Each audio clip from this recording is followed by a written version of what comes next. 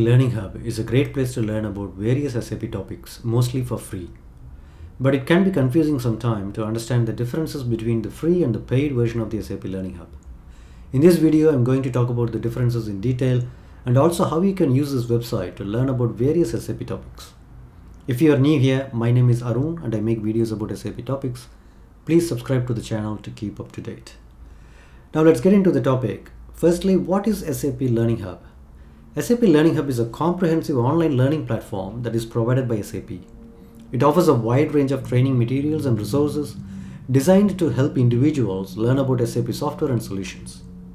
It contains learning journeys, courses, certifications, live sessions, and offers hands-on practice using trial systems. Learning journeys are free to learn. They are represented using the green color. Courses will cost you money, and you will be redirected to the SAP training and certification website to purchase the course. The price for the course depends on the type of course you have chosen. Courses are represented using the color pink. Then certifications will also cost you money.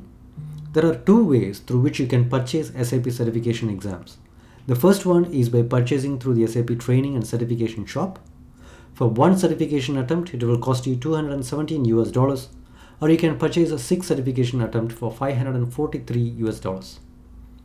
The other way to purchase the certifications is through the SAP Learning Hub subscription. SAP Learning Hub subscription will cost you $1,368 per year, and it will give you 4 certification attempts per year. You will also be able to join some of the live sessions that are available only for the subscription users. Now let me show you how this all works. Say for example, I'm interested in learning about SAP S/4HANA Private Cloud Edition. I can start learning about the different modules or capabilities that are available in the S/4HANA Private Cloud Edition. Let me choose Finance and the submodule Financial Accounting, and I can see all the learning journeys, courses and certifications that are relevant to the topic that I have chosen. Now remember, the learning journeys are free to consume. Courses will cost you depending on the type of course, and the certifications will also cost you depending on which method you choose to pursue, as discussed previously. I will choose the learning journey implementing SAP S/4HANA Cloud Private Edition. It shows that there are 12 units available in this learning journey, and it will take approximately 11 hours to complete it. It is free to consume, and it will also lead to a certification, which means once you complete this learning journey, you can attempt to take the certification exam, and if you pass the exam, you can get certified.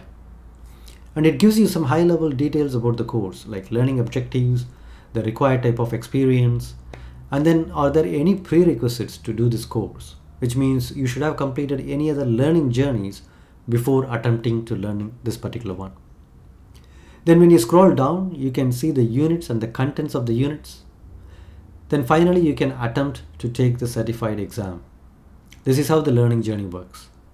If I go back and select a course, it will take me to the SAP training and certification website, and I can enroll on the courses that I like to enroll in.